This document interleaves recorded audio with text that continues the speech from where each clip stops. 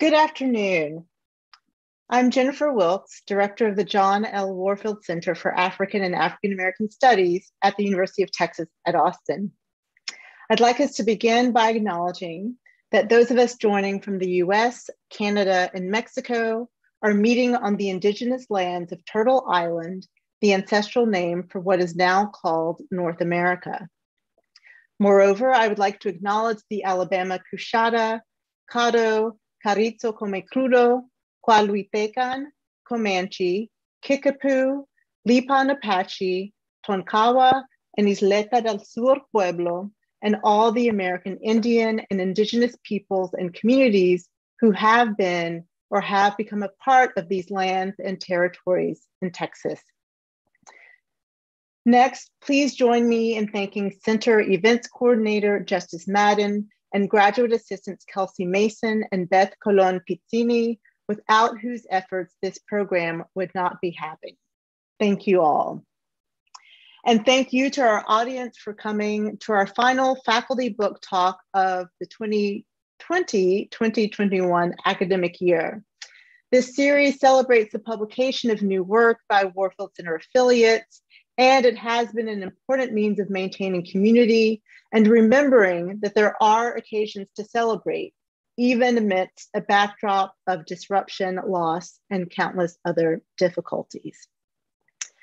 Our featured author today is Dr. Frank A. Guridy, who is an associate professor of history and African American studies at Columbia University.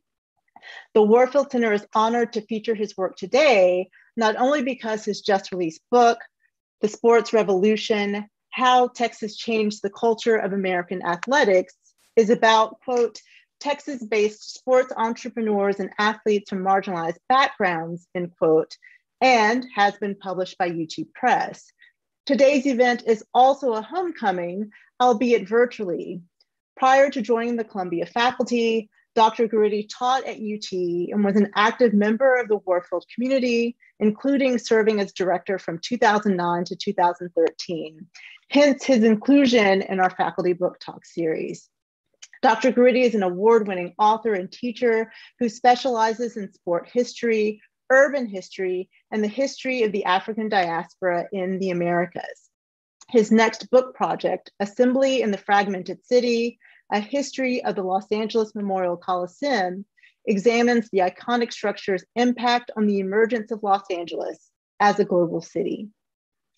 Our featured discussant is Dr. Darren Kelly, who is the Associate Vice President of Academic Diversity Initiatives and Student Engagement for the Division for Diversity and Community Engagement here at UT Austin. His research focuses on race and sport, leadership, and community building. I had the pleasure of serving with Dr. Kelly on a committee to rethink UT's spring 2021 commencement, and I'm grateful that he made room in his busy schedule to share his time and expertise with the Warfield Center community. Please join me in welcoming Drs. Guridy and Kelly.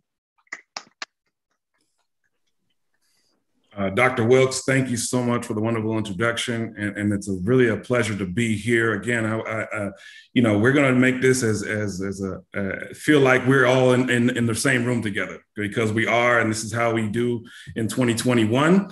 I'm excited just really to talk to our featured scholar and author and former UT professor, Dr. Frank Guridy, who's here joining with us to talk about his new book, The Sports Revolution: How Texas Changed the Culture of American Athletics, just released today. Welcome, Dr. Guridy. Darren, Kelly, thank you so much for introducing me, and Dr. Wilkes as well. This certainly is a homecoming. It is a virtual one, so I wish we were there. And my memories of the Warfield Center are when it was in Jester Hall. So the Jester Hall space, which was intimate and lovely, is the space that I always associate with the center. Although I know that the center has a great space now, even though you folks are not able to congregate there right now, but hopefully next year you will. Absolutely. And folks, so we're just going to have a conversation with Dr. Guridy, talk about his background, talk about the book and the issues that he presents in there. We're going to have a discussion, and then we're going to open it up for Q&A. So if you have questions or things come to mind as you are going through our discussion, things come up, or there are some issues that are pressing currently that relate to the topic and subject matter that we discussed today, feel free to put those in the Q&A, and we hope to answer some of those questions when we get to that portion of the session. So with that being said, Dr. Guridy, if we can just go ahead and jump right into it. You know, I had a great chance to read the book, and you know, certainly there's some great positionality, and something that's unique to this is that, of course, you're not a native Texan, right? You mentioned that you first watched a thrilling Monday night football game featuring the Miami Dolphins and Houston Oilers in a cramped apartment. I believe it's in the Bronx, Co-op City. Is that right? Well, then we were living in Queens, but eventually we lived in the Bronx. But at that time, we lived in Flushing, Queens, in a cramped apartment, certainly. So how does a native New Yorker become interested in exploring the history of Texas sports and begin to embark on a project like this? Yeah. Well, you know, it kind of started by watching Texas sports teams on television. You know, as a kid growing up, right? You know, one of the things I talk about in this book is the enormous impact of television in popularizing sport. And it just so happened that in the late 70s, 80s, when I was coming up, this is the heyday of the Dallas Cowboys. This is the, you know, when they were becoming America's team. This is the heyday of the Houston Oilers, you know, now the Tennessee Titans. So, you know, those images of those games, those memorable games, college football games with the Texas Longhorns and SMU and the University of Houston. I talk about all these programs in this book. You know, alerted me to the existence of Texas, believe it or not, as a New Yorker. But, you know, even more impactful than that was when I wound up teaching and living in Austin from 2004 to 2015. Mm-hmm. And at the time, and Longhorn fans will know this is when Longhorn football was in its heyday with Vince Young as its quarterback. This is when the San Antonio Spurs, the NBA franchise, are winning championships with Tim Duncan and Greg Popovich as their coach, who's still the coach now. The Dallas Mavericks are winning championships at this time in 2011 when they beat LeBron James's Miami Heat. So, you know, the sports culture of Texas was robust. It was very much a part of my life as a spectator. And so, you know, it made an impression on me, right? Because, you know, for better or for worse, Texas is serious business, and sport is serious business in Texas. Right. But, you know, even more than that, you know, when I was a director of the Warfield Center for African and African American Studies, you know, I finished my first book, and it was really important to me as a director for our unit to really to continue to build relationships with the Black Texas community. Many of us Black faculty are from elsewhere, like me. And it was very important to us, certainly in the legacy of the center, to keep community outreach as part of its mission, you know, not just with the Austin community, but also with other Texas communities. And we started a whole bunch of initiatives which the Warfield Center still keeps up with to this day. And doing that work, I became interested, and I discovered the profound, fascinating history of Black Texas football, sports among African Americans in Texas during the Jim Crow era in particular. Michael Hurd, who's actually a member of the audience here, you know, he had a profound influence on me in looking at, you know, the ways in which sport allow Black communities to survive Jim Crow, right? So, you know, we scholars look at music, we look at art, we look at all other cultural forms when we think about Black experiences, but sport was really one that tends to get overlooked in terms of looking at Black community survival. Mm-hmm. Right. And so that really got me thinking about looking at this as a project, thinking about how the marginalized peoples in Texas, Black and Mexican origin peoples, approach sport. How did it help them survive in the Jim Crow era? And then eventually when Texas becomes a big time sports capital, how they become central players into the story of the rise of the sports industry in Texas in the 1960s, 70s, and 80s during the heyday of the civil rights movement, the feminist movement, and even the Mexican American movement. So really, it was those personal experiences, those professional experiences that allowed me to think that this was a book project worthy, a really research project worthy of investigation, of publication in a book. Awesome. Yeah, you brought up Michael Hurd. If you all haven't read Thursday Night Lights, I highly suggest another UT Press book. That's correct. Go pick that up. I used that in my class this past year for my race and sport class, but it's certainly a great chronicle of the PVL, the Prairie View Interscholastic League, which was the equivalent of UIL for African Americans here in the state of Texas before integration. But so I really want to get to the meat on the bone here. So, you know, you really talk about this sports revolution that the U.S. was going through in the 1960s and 70s. What was this sports revolution? Sports today in this country is a billions-dollar industry, right? It wasn't always that way. So, there are these moments in U.S. history. The 1920s is one, when college football and Major League Baseball become really popular in the United States, when sports becomes a sort of national cultural phenomenon. There's another moment like that, even more profound, and that moment is the 1960s and 70s, when you see the emergence of new professional leagues, the American Football League, the American Basketball Association. You're seeing new franchises pop up throughout the country. You're seeing stadiums built all over the place, right? At least 50 during the 1960s and 70s, right? You see sports becoming a television phenomenon, right? Prime time, people watch sports on primetime television. That's an outgrowth of the revolutions of this era, right? It's just the same time that the civil rights and the feminist movements are happening.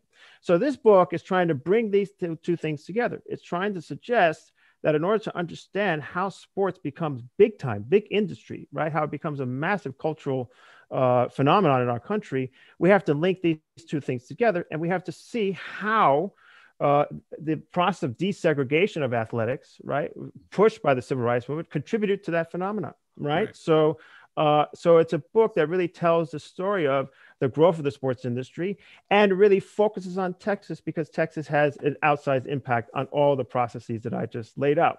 You can't understand modern professional football without understanding the impact of Texas-based entrepreneurs like Lamar Hunt, K.S. Bud Adams, and Clint Murchison, who own the Houston Oilers, the Dallas Texans, eventually the Kansas City Chiefs, and the Dallas Cowboys. They sort of foist themselves onto professional football. They create these franchises. They force a merger in 1966, which creates the modern monopoly that we know now as the NFL. You can't understand stadium construction. The notion that stadiums are places where the affluent congregate and enjoy luxury boxes. That is a direct outgrowth of the Houston Astrodome, which was built in Houston in 1965. Right. And you can't understand any of this phenomena without understanding the profound impact of Texas athletes, the Black Texas athletes in particular. Right. So, this is both a book that looks at the impact of Texas in entrepreneurs and athletes. But then Texas itself is an interesting case study as a society that's steeped in conquest, colonization, steeped in slavery, steeped in Jim Crow segregation, and sport catalyzes a new moment in Texas history with the integration of athletics, however partial it was. Right. Yeah, I mean, I think it's important to really distinguish, how does Texas really stand out from this? And I think, some critics may say, hey, look, Texas is just part of a broader landscape change in what's going on in the United States, right? All these schools were integrating in the South and the Southeastern Conference, the Athletic Coast Conference and so forth, right? There were already integrated schools in the Midwest and the West Coast, right? So, I mean, how has really Texas positioned itself as being so unique within this sport culture to really distinguish itself from pretty much the rest of the country? Yeah, no, great question. Certainly in the Upper South, there's a great book by Charles Martin, Benching Jim Crow, which really is this wonderful analysis of the process of desegregation of collegiate athletics in the South, throughout the entire, for the mid 20th century until 1980. So the Upper South states, the Marylands and places like that, are desegregating first. But then when you're looking at the Deep South, it's really Texas schools that are, before what's now the SEC conference, that are starting the process of desegregation of athletics. And sport is interesting because, desegregation in higher educational institutions starts, of course, with Brown versus Board of Education. And then, before that, Sweat versus Painter in the Texas context and other landmark court decisions. But athletics is really slow. And we know this in the case of Texas, right? University of Texas is one of the last schools to integrate in the Southwest Conference. And when they integrated in 1969-70 with Julius Whittier becomes the first Black Texan, right? But in the bigger picture of the South, it is Texas schools that are starting this process first, right? Schools like the University of Houston, when they signed Warren McVeigh to be their first Black scholarship athlete to play on the football team. At Southern Methodist University, when they signed Jerry Levias in 1964, right? These are schools that are not the big dogs of the old Southwest Conference. They're trying to compete with the Texases and the Arkansas. And that motive is what prompts them to start the desegregation process, right? So, and this is happening before the Alabamas, before the schools in the Deep South, for the LSUs and schools like that. A lot of times we focus on the Bear Bryant case of Alabama, or even Darrell Royal in the case of Texas. But it's these aspiring schools that are trying to compete on the national collegiate landscape that really facilitate desegregation, right? So, you could frame this story as like this is just an inevitable consequence of the civil rights movement. But I think it is significant to say, like, what were the conditions in Texas that led these processes to start earlier than other parts of the South? And that's what makes it distinct. I'm arguing this book. Absolutely. And so, I think it's important, and you really discuss this at length through multiple chapters in the book, but certainly race plays a major role in the sports revolution, right? So you've talked about the desegregation of the historically white university athletic programs, specifically SMU and the University of Houston, right? Two non-traditional programs that weren't considered blue bloods of the Southwest Conference, or at least were aspiring to get into the conference as U of H was, right? And more specifically, looking at the football programs, but also the role that African Americans played in helping to begin desegregating sporting venues, such as the Astrodome, right? As much as do you buy into the thought that race in sport has a significant role in creating change in the greater society, how much do you buy into that? And how true is that in this book? Yeah. Yes, I do. I do, because, we talk about these processes of happening of desegregation as if they just sort of happen in history. They happen in history because people make decisions. Right. They happened in history because Black activists, not just athletic activists, but things like the sit-in movement, and movements on college campuses in the late 60s, there are Texas versions of the Black Power movement that are making a big stink, including at the University of Texas, about why do we not have Black football players? Darrell Royal, right? Right. They literally stormed Darrell Royal's office a few times in the late 1960s. Mm-hmm. So there's no question that it is that activism by Black activists on campus, right, and off of campus in the case of Houston, that facilitates a significant social change. I am arguing that desegregation mattered, right? It did provide opportunities for aspiring Black athletes to potentially, move up in society, right? I mean, the whole tale of upper mobility through sports is somewhat mythological because most people don't, right? But for a certain a number of Black athletes, it was a significant development in their their experiences and by extension in the entire society, right? So, I am arguing that desegregation mattered. It made an impact, right? And because these sports were televised, right, this makes these developments have a national impact, right? And some of these, broadcasters are Texans too. That's the other aspect of this story, which is interesting. Right. So, in hindsight, it doesn't look like it matters that much as we see the kind of hierarchies that are still with us to this day. Mm-hmm. But at the time, I want to focus on that moment because I think it allows us to think about the terms of inclusion. Mm-hmm. What were the terms of inclusion? Why is it that white schools in the South, in Texas, right, suddenly desegregate their programs in this period, right? Who benefited from those arrangements, right? Some athletes benefited from those arrangements, but by and large, athletic programs, certainly university athletic programs benefited.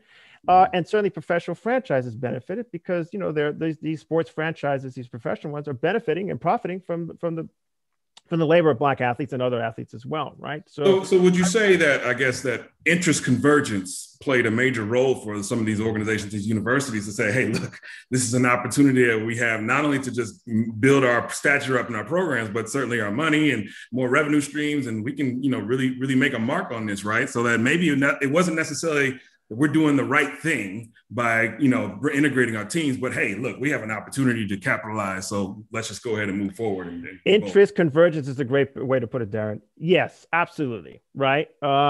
At the same time, I think for some people, there was an awakening. I think that, any moment of social transformation is going to have both. There's going to be interest convergence, whether we're talking about abolitionism in the 19th century, or if we're talking about the civil rights era in the 20th century, or if we're talking about now in our age of Black Lives Matter, right?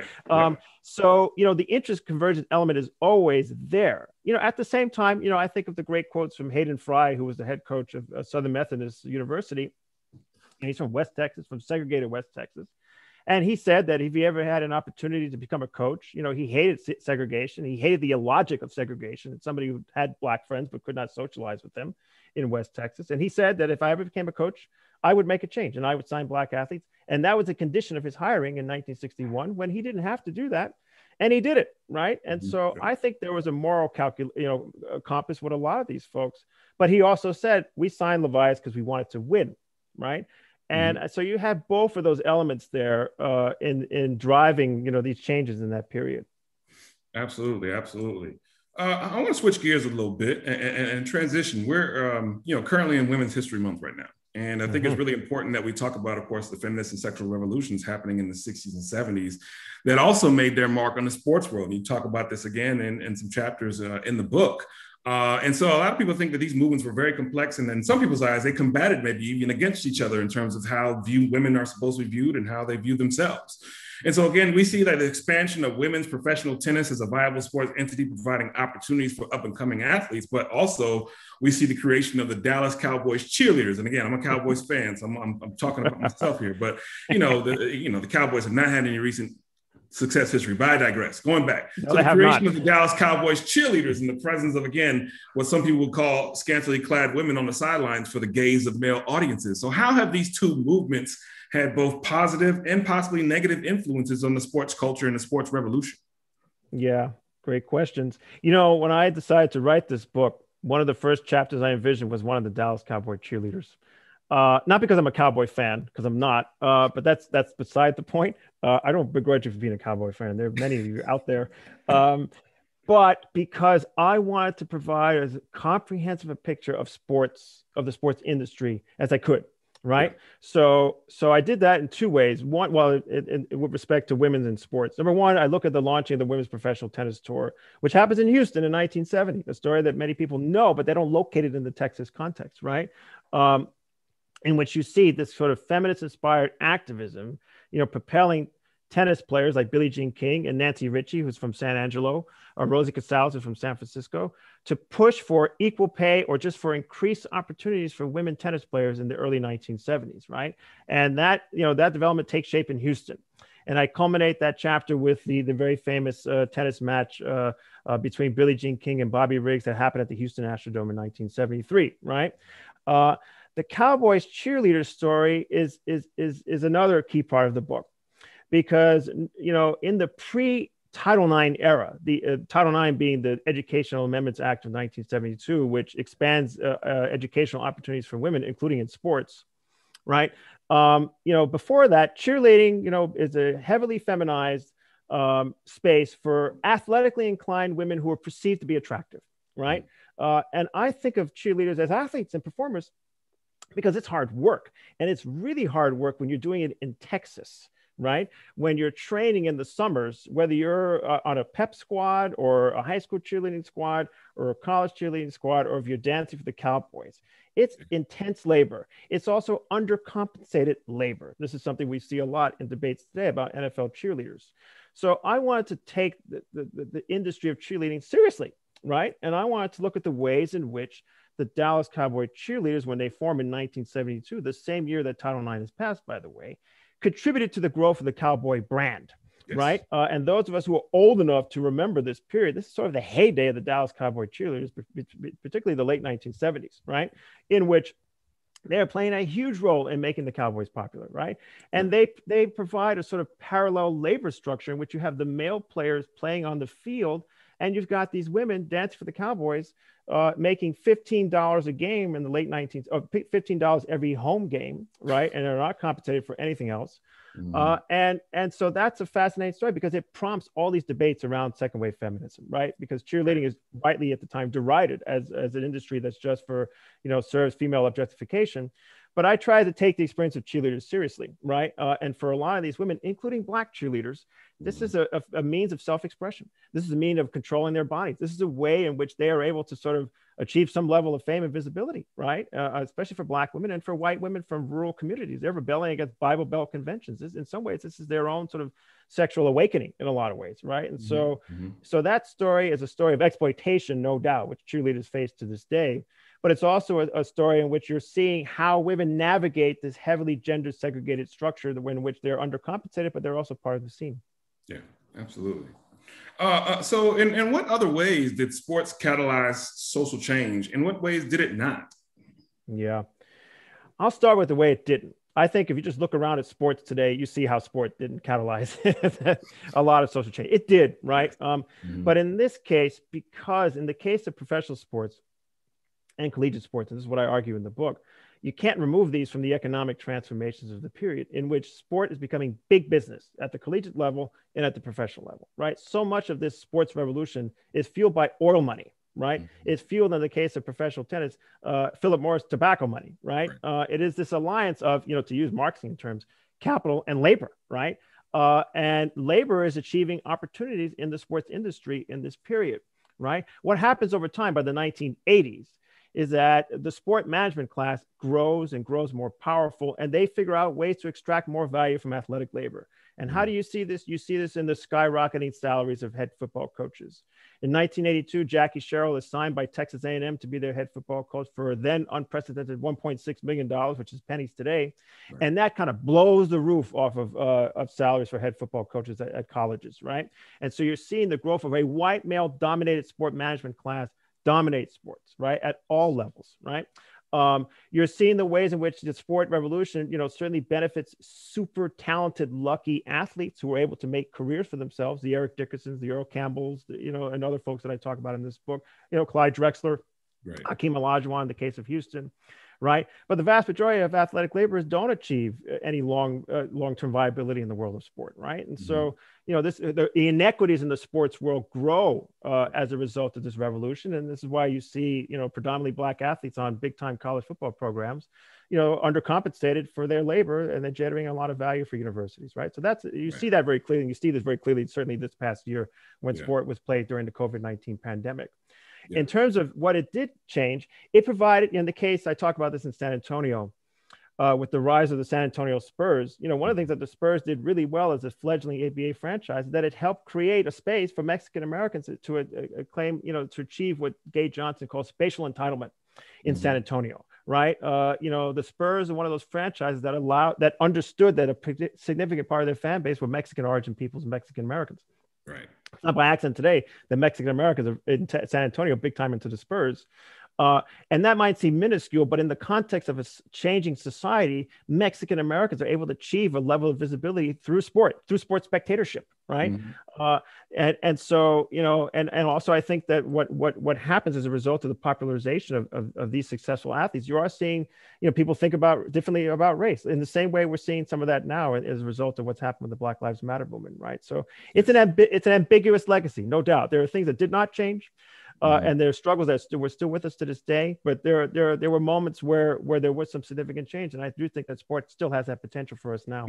Yeah, that's great. I appreciate that, and I think it's important to think about the positive things and even some of the negative things that came about from it. But also, what impact did this revolution also have on established Black organizations, historically Black colleges and universities? Yeah. Of course, many of these players went to now, and they're not going to anymore as much. Yes. You're not getting the top talent going to a Prairie View A&M or even a Texas Southern or even a Grambling, if you're looking at outside other states and some of the historical Black programs that were really powerhouses, right?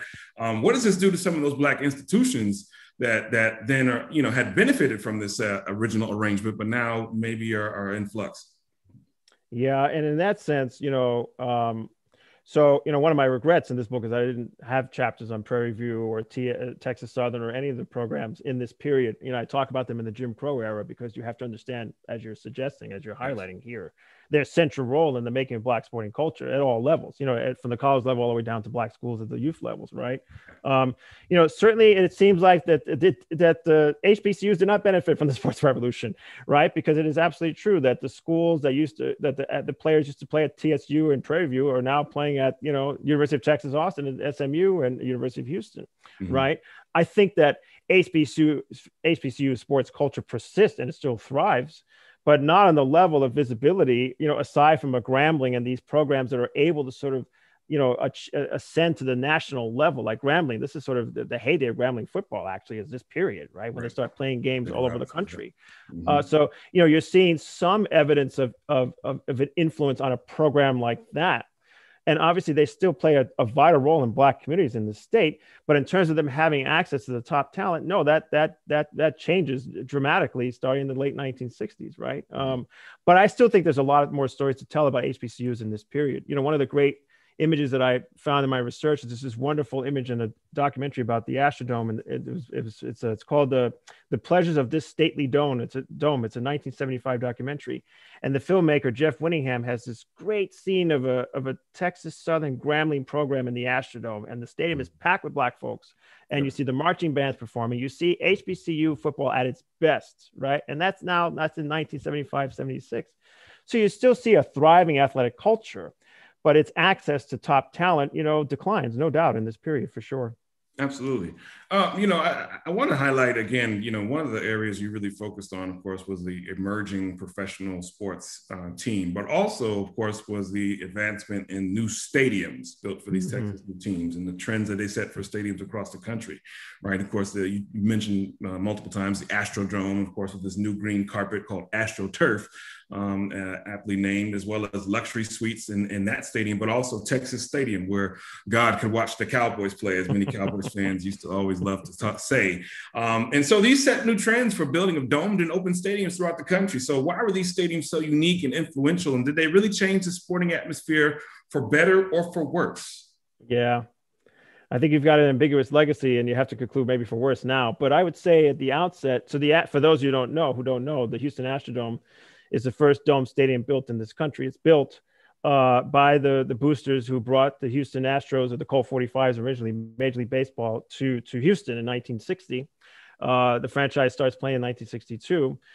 So it is the first stadium, as Darren said, with luxury boxes, and virtually every stadium that's built as a result after the Astrodome has this feature, luxury boxes, that is catered to an affluent corporate crowd, no doubt. What made the Astrodome interesting and beloved by Houstonians across the social spectrum is that it catered to the corporate crowd, but it also catered to the working class fan, right? So that, because Black activists had secured desegregated seating, for example, in the Astrodome, Black Houstonians could go to games, and they could afford to go to games, and they could see the Astros, they could see TSU, they could see the Oilers, they could go to concerts, they could go to, even if they wanted to go to the Houston Livestock Show, they could do that too, right? So the Astrodome has a profound impact, social impact on Houston, right? So that segregated seating, disappears as a result of the building of the Houston Astrodome, right? That's a positive legacy of that period. But what happens is that every stadium, after the Astrodome, wants to imitate it in terms of its technological advancements and in terms of its catering to an affluent demographic. And the Cowboys Stadium that opened in 1971, which is Texas Stadium, which is a precursor to Jerry's World, which is their stadium now, really sets the trend in terms of being, number one, it's the first stadium built for an NFL franchise. NFL teams had to share their facilities before the Cowboys built Texas Stadium. It's also, if you look at Texas Stadium's sort of layout and design, it's very similar to a bunch of NFL stadiums that are built for NFL teams, right? That also has even more luxury boxes than the Astrodome, right? So, so these are the template setters for subsequent stadium construction. And we see this clearly in the financing of the stadiums in terms of, most of these stadiums are financed by public funds. I don't care what stadium builders say, stadiums don't bring economic benefits to your cities. They generate a lot of profits for sports teams. And that's an unfortunate, legacy of that era, to the point now where most stadiums are absolutely inaccessible to the vast majority of fans. Yeah. And that's an unfortunate part of a legacy of this revolutionary change in stadium construction. Right. Again, I kind of go back to the SMU, U of H example, but particularly I wanted to focus on University of Houston. I think, again, they have a unique role in this whole thing where, again, while they weren't the absolute first, they were the ones that really, I think, started to open the floodgates when it comes to integration in their athletic programs, not only just with Warren McVay in football, but certainly when Guy Lewis, the head basketball coach of U of H, really starts to begin to heavily recruit Black athletes in the programs in the 60s. And of course, recruited one of the most dominant, well-known teams of the 1980s, nicknamed Phi Slamma Jamma. So what really made the University of Houston go out of its way to be trendsetters in this area? Yeah. So part of the answer is that they wanted to compete, right? The University of Houston was a small school. It was sort of seen, by some obnoxious Texans as, like a glorified high school, particularly in relationship to Rice University, right? And like a lot of athletic programs, they figure out like, okay, we're going to use sport to promote our university, right? And they do it very well. And they have the longtime basketball coach, Guy Lewis, who's from East Texas. It's kind of similar to Hayden Fry. East Texan who decides that it's more important for him to win games than to be loyal to white supremacy. All right. So yes, he signs Elvin Hayes and John Chaney in the late 1960s, and that catapults Houston basketball to national recognition with the famous 1968 game at the Astrodome when they beat UCLA and Lou Alcindor, Kareem Abdul-Jabbar on January 20th, 1968. So the story there is like administrators and coaches recognizing that, okay, sport is something we need. Black athletes are necessary for us to compete. And if we're going to join the Southwest Conference, which they did, we're going to need the talented Black athletes, right? And so, this process continues through the 1970s with both Houston football and basketball. And then in the 1980s, early 80s, when Guy Lewis starts to, continue to recruit Houston era talent. In the chapter on the Phi Slamma Jamma, I talk about the role of the Fondee Recreational Center as this sort of playground, sort of pickup basketball scene in Houston that has where enormous talent, Black talent primarily, congregates in that facility, where pros are playing against local kids, where a lot of these kids are playing, local ball and they want to, being signed by the Cougars. It's this like hub of basketball culture and talent in Houston, which is often overlooked. And so the key to Phi Slamma Jamma's success is Lewis really tapping into local Black high schools, right? And integrated schools at that point too.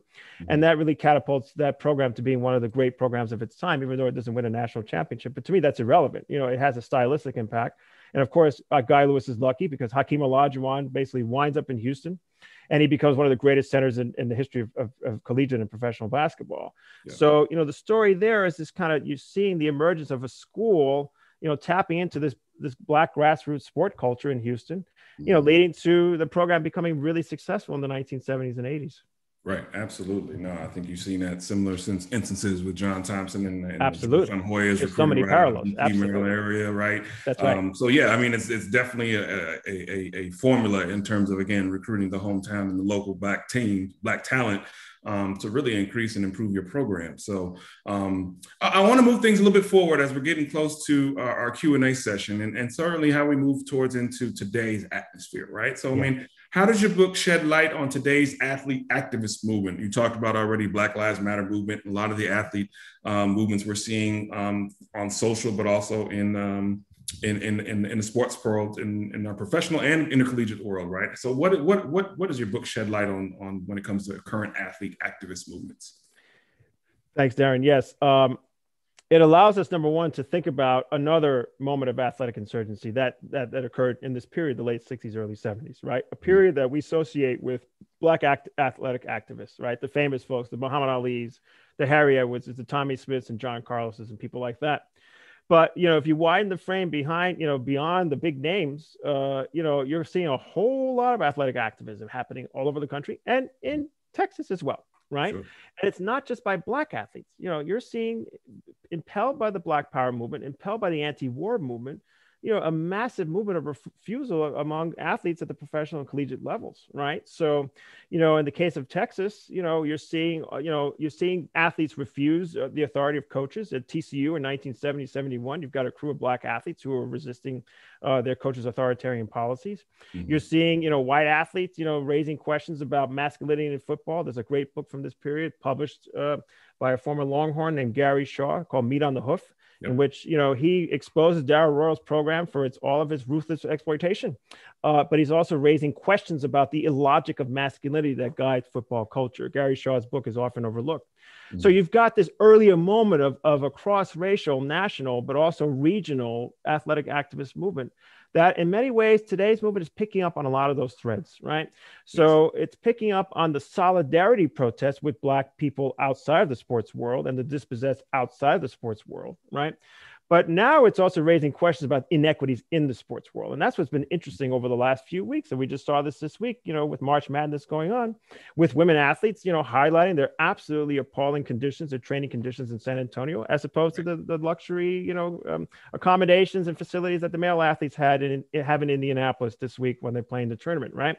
So, today's movement is obviously guided by and impelled by the conditions of our time, the pandemic, police violence, but, Me Too movement, as well. And we're seeing, now athletes, raising a kinds of question and pushing back against the authorities, to really forge a more just and equitable sports world. And it's just, equitable society in general. And I think that's exciting. So you're seeing, similar trends from what you saw 50 years ago, But because now you have women athletes, in much more abundance now than they were back then, you're seeing them raise a bunch of questions about pay equity, around sexuality, a bunch of things that are making this moment really interesting and exciting from the perspective of social change.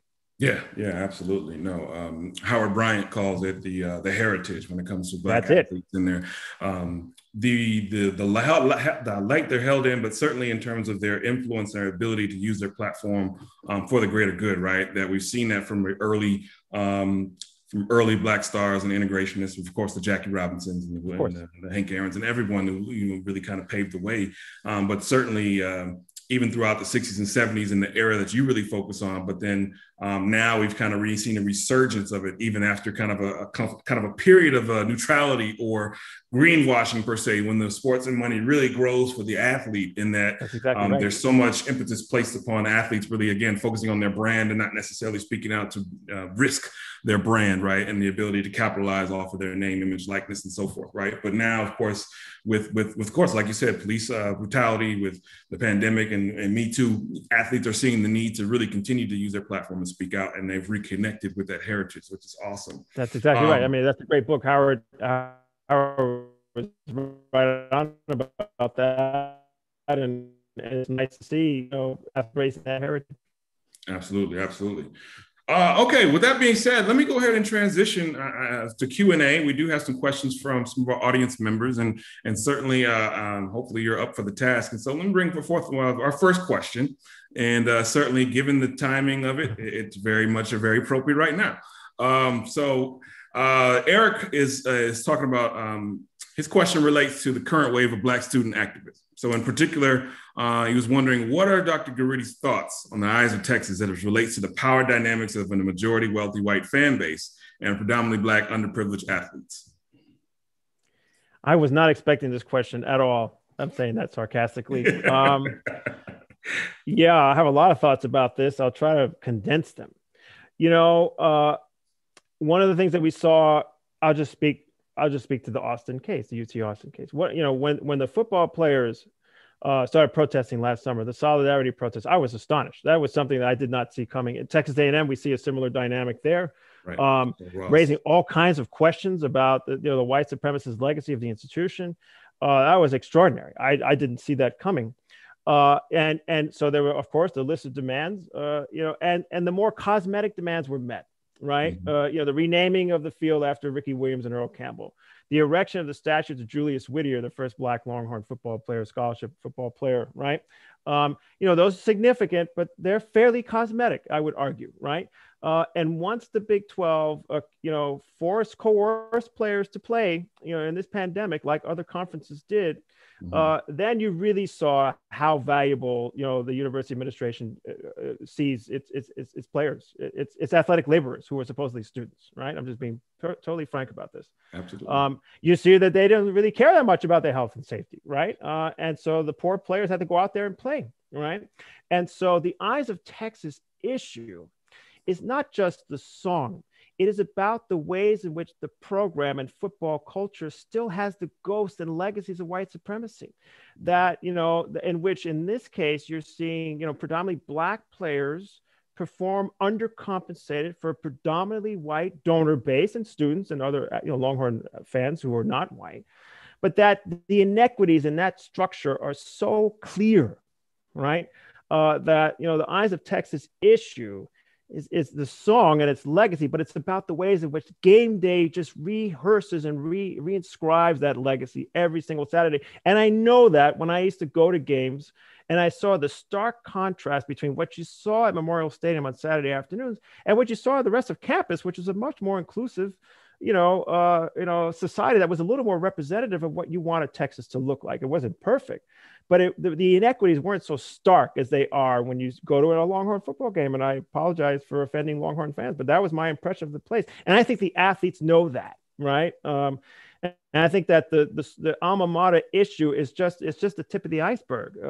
There are a host of issues there that are with us that originate from the Jim Crow era, originate before that in terms of slavery, but are getting replicated in our contemporary circumstance. And those are the issues that have to be addressed, and they haven't been yet. Yeah, absolutely. Let me get another question from Asar, switching to another Texas school. He wanted to speak more on the interest conversion as it relates to UTEP, then Texas Western, winning the basketball national championship in 1966 with their all-black starting five, including David Lattin. Yes, and that's the program that beat Adolph Ruff's segregationist Kentucky Wildcats in the 1966 NCAA championship game. Right. And I've gotten this question before, and I cringe every single time because I only mentioned UTEP in passing. I only mentioned the Texas Western story in passing because, this is a situation where I wanted to address a number of issues in this book, right? So I wanted this book to not just be about football or basketball. I wanted to approach multiple sports. So this is a book that has football, professional, collegiate, talks about Major League Baseball coming to Dallas-Fort Worth and also Houston, talks about tennis, right? And so the UTEP story is profoundly significant and reinforces the point I'm making, which is that Texas's impact on American sporting culture in terms of integration.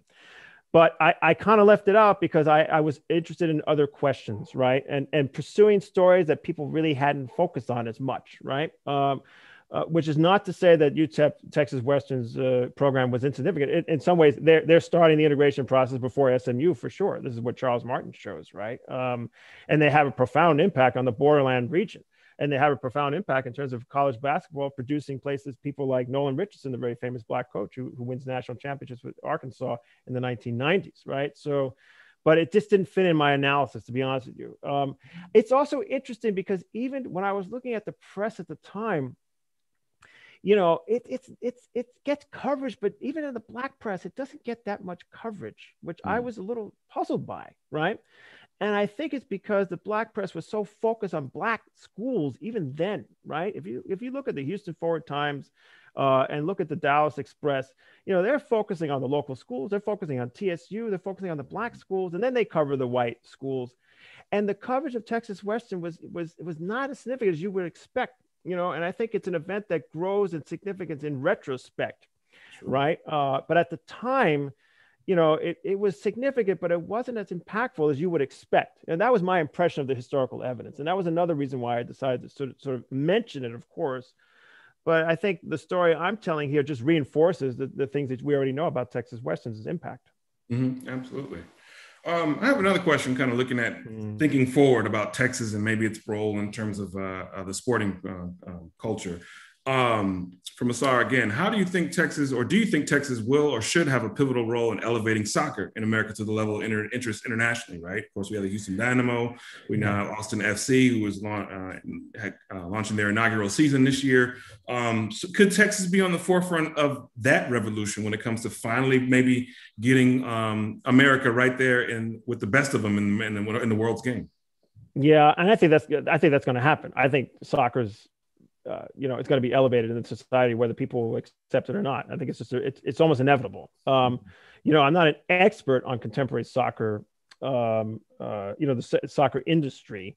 When I first conceived of doing this book, when I lived in Austin, I had a whole vision of I really wanted to look at kind of Latinx immigrant, grassroots soccer culture, which, there's a strong history of that in Texas as in other places. But then I left. I made the mistake of leaving Austin. And then my research focus had to change because, I know this in part because their family members of mine who live in San Antonio are very plugged into the soccer scene, right? So there's a robust soccer scene. That mirrors what you see in the rest of society. It's a fairly suburban sport for sure, but there, among, immigrant communities, it's very much a grassroots sport. And I suspect because of the predominance of undocumented peoples, because of the centrality of immigrant communities to the foundation of Texas today, it's going to have an impact at that level, and certainly at the level of the professional level, at the industry level, right? And I think that process is underway. And I think that even though there's been many moments in the past where we predicted soccer to sort of take over, I think that's going to happen. And I think Texas, it makes sense for it to happen there because it has the climate, it has the conditions that you would want. It has the capital, it has the the crew of sports enthusiasts, right, to make a sporting revolution in Texas happen. That's my impressionistic, claim here. I suspect it will. Yeah, absolutely. So as we begin to close, I want to allow you to have some parting shots, and I'll pose a question, and then I'll just allow you to really kind of answer that and give us any of your last remarks that you want to really leave us with as we close out our book talk. So thinking about just the future in sports and the current status of sports right now, especially in the state of Texas, right? I mean, the Southwest Conference is no more. Yes. The Dallas Cowboys moved out of Texas Stadium and they're in Jerry World and they're still losing, right? Having been to the Super Bowl in over 25 years. The Houston Texans aren't getting anywhere closer. The Astros won a World Series. However, that's under they were cheaters. The shade of cheating, right? In terms of that scandal. And so we're kind of just in the middling, effect where our Texas teams, they've done okay, but, we haven't really seen our football teams, our college football teams, especially, of course, we're talking about Texas Longhorns, Texas A&M. They haven't had the success that, people have expected of a state that has this rich resources and all the talent that we can provide to everyone else, but can't keep here, right? So where does Texas fit in this future influence of sport and the way we go, sport management, and how the sport continues to evolve and how we continue to really live sport as a society in the United States and the world, and how does Texas play a role in all that? Yeah, great, Darren. This moment to hear you talk, it reminds me of the 1980s moment. I end the book in the 1980s where, I'm arguing that the kind of sports revolution peters out in terms of its social effect. Sure. Integration is not novel by the 1980s, right? You're seeing, big money continue to flow into sports. But, in terms of wins and losses, it's kind of aside from women's programs, this is actually the heyday of Texas women's basketball, University of Texas Longhorn women's basketball. You see women's athletic programs going on the way up in the 80s, which is an interesting element of the story. But in terms of men's teams, the teams aren't doing very well. There's also the period where the oil economy collapses in the 1980s, and it brings enormous devastation to Texas all over the state, right? And that has a major impact on the financing of sports at that time. Right. So in some ways, you're seeing a similar dynamic in terms of wins and losses on the field, right? So, I think what's happening in contemporary sport now, not just in Texas, but I'll just use these cases as an example. I think the Cowboys are an interesting example, is that team owners have figured out how to make enormous money without your team being successful, right? Yes. Jerry Jones has figured out how to commodify every aspect of the Cowboy brand, every inch of his stadium, right? And his team doesn't have to do that well, actually, to make a lot of money, right? And you see this across the sporting landscape, so that even though we're told that, yes, winning is everything, you look at the way that a lot of owners operate now, it seems like they're much more interested in making a lot of money for their bloated management class and actually producing a product on the field that's even entertaining and compelling, right? So that's an interesting development, right? What's going to help in this case, says the social movement historian, is that sport is going to continue to have a social impact. And it's going to continue to have a social impact because the predominant labor force in the big time sports world are marginalized peoples, right? And this goes back to the athletic activism discussion. I think the days of stick to sports are, they may not disappear forever, just shut up and dribble, but you already see in 2021 that athletes are really not going to just shut up and dribble, at least not for now. Right. And maybe this is overly optimistic, but as I always say, so long as the industry relies on the labors of Black and marginalized peoples, so long as will the opportunity present itself for justice to be raised, whether that's in the sports world or without.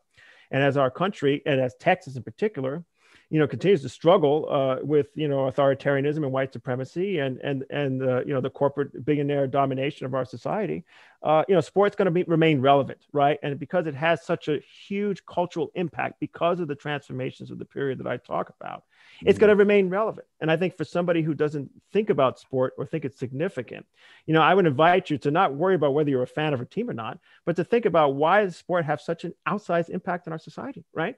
What kinds of questions is the sport world raising that's relevant beyond the sports world? And I think we're seeing that, since last year. And to me, that's an encouraging sign, as somebody who thinks, again, that sport, can catalyze change. It has.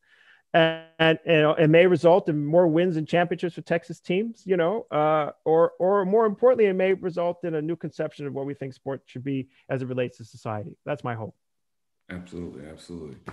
Dr. Guridy, thank you so much for joining us today and being with us. This was an excellent discussion and conversation about your new book, The Sports Revolution, on how Texas changed the culture of American athletics. I've enjoyed reading the copy.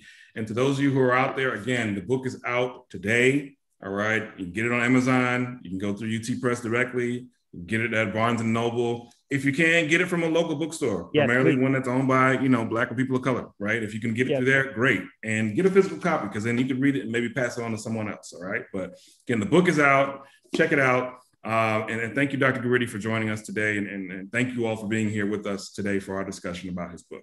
Dr. Darren Kelly, I just have to thank you. I have to thank you for your time. I'm sure you don't have time to read other people's books. That's not part of your everyday work. So I really appreciate your time and your energy and your generosity. Thank you. Absolutely. Absolutely. Thank you, everyone. Have a good day. Okay. Take care.